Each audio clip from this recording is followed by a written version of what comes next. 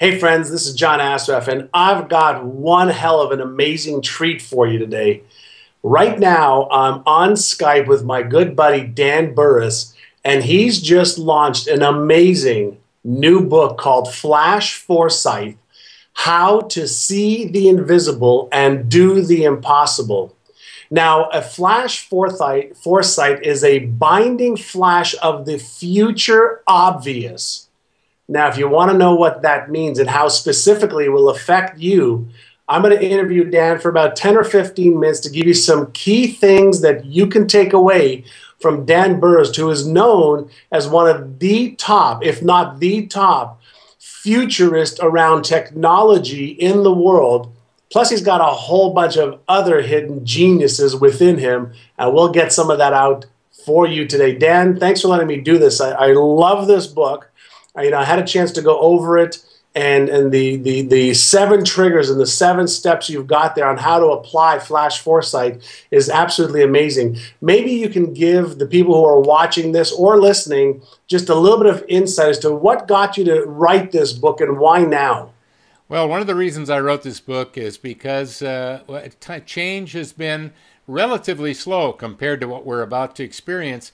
And over the last 25 years, I've been helping CEOs from companies like GE and Google and major corporations do exactly what the subtitle says: see the invisible and do the impossible. And John, ever since man set foot on this planet, we've been doing impossible things, including going to the moon and doing a Skype interview. And the way to do something that is impossible is to see and look in places that you've never looked before and see either solutions to problems or opportunities that were previously invisible to you. So the 7 triggers are doing just that, giving you that burst of future insight. So let me give you a couple of quick examples of some triggers, and then we can talk about a few. One of them that I really like a lot.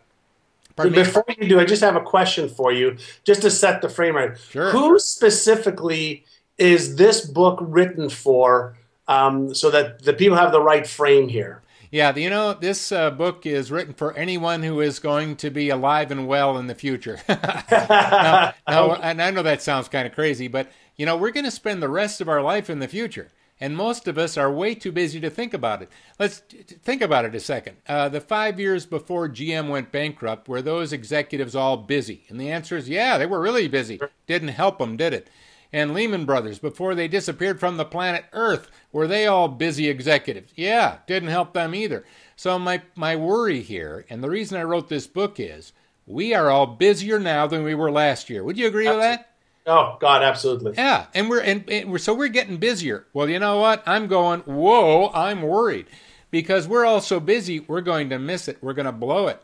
Because right now, I believe there's more opportunity than we've ever had ever before.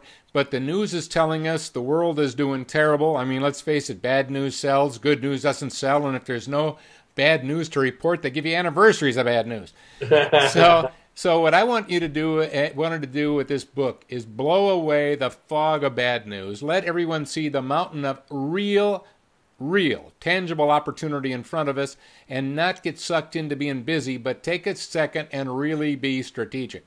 Love it. That's why I love the book. I mean, you know what? You're forcing people to slow down and see. Okay, like you said, see the invisible, do the impossible. You've got to start now. And I know the first trigger you've got to start with certainty.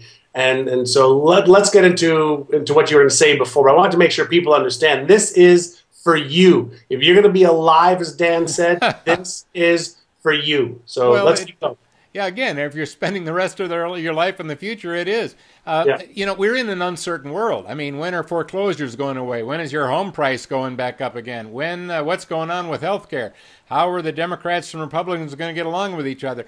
In a world of amazing uncertainty, I have to ask myself, what am I certain about? Because strategy based on certainty has high risk, but strategy based on certainty has low risk. So one of the triggers I give and one of the things I teach is how to actually find absolute certainty. For example, right now in this hemisphere as we're talking, it's winter. Well, I'm certain that next will be spring, followed by summer. Now, I'm certain about that. Now, is that the only certainty? And the answer is no. There are literally not tens, not just hundreds, but thousands that we can be certain about.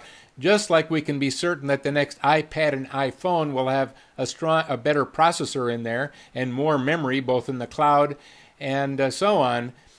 If you understand the power of certainty, you can see invisible opportunities and, again, gear your business towards that. Now, I know we're short on time. I won't go into that any further unless you want to. So when we have certainty, the other thing that you talked about as one of the triggers, in order to do well, is once you have that certainty, is to start anticipating, okay, what's coming down the pike. So let's talk about that for just a moment. Yeah, based on the certainty, and I make a case for this in the book, that we are no longer in a time of technology-driven change. We are in a time of technology-driven transformation, which is very different than change.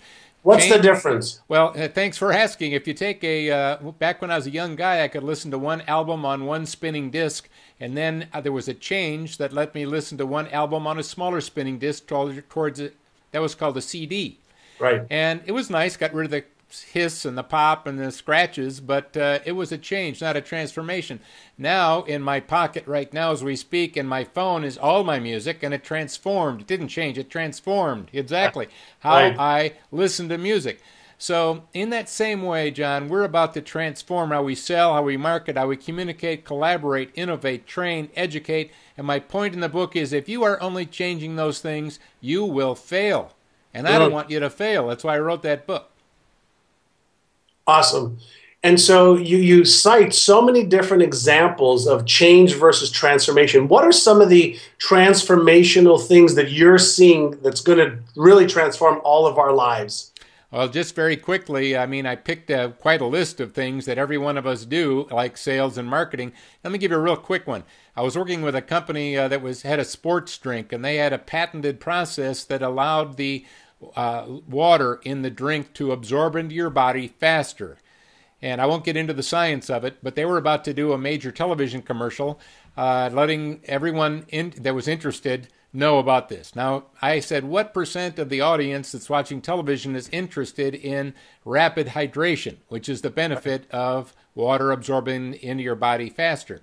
And of course, they said, well, if you're an athlete, of course, you'll recover faster. That's a benefit. So I said, what percent? And they had some poll that told them how many people and what percent would be interested. And I said, let's just think for a minute. Just out of Yahoo, I'm not even talking Google, just out of Yahoo and their communities of interest, how many communities of interest are there of people that are triathlons? How many triathlon communities of interest that have thousands of members each are there? They didn't know. And I did know, 1,072. Wow. Each one with thousands of members, all passionate about competing in triathlons. By the way, what percent of that group is interested in a product that would give them rapid recovery? 100%. Thank you, John. All right, now, then I said, well, how many football, how many basketball, how many baseball, how many soccer? By the time I was done, within about 2 minutes, we had earmarked about 30 million people that would be 100% interested that we could reach at a fraction of the cost of doing a national television ad. That is not change. That's transformation. We're going to transform the whole thing. Awesome. And so that's by starting with certainty of where the people are, anticipating that you shouldn't be doing television, and let's use the online communities already. Well, let me just take a tweak on that. Instead of we shouldn't use television, one of the concepts that I get into is the both-and principle here, and that is there you can use television, but if you're only using television, you're making a mistake.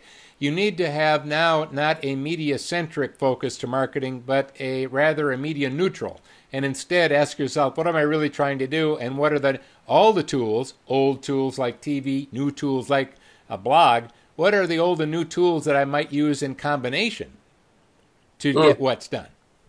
And so we're really having to think differently about our whole lives. Let's maybe shift, if we can, for a second, Dan, and let's take the average person out there that's not into sales and marketing. How will they be able to learn from this book, from the 7 triggers, in their own personal lives as opposed to, let's say, selling and marketing in businesses?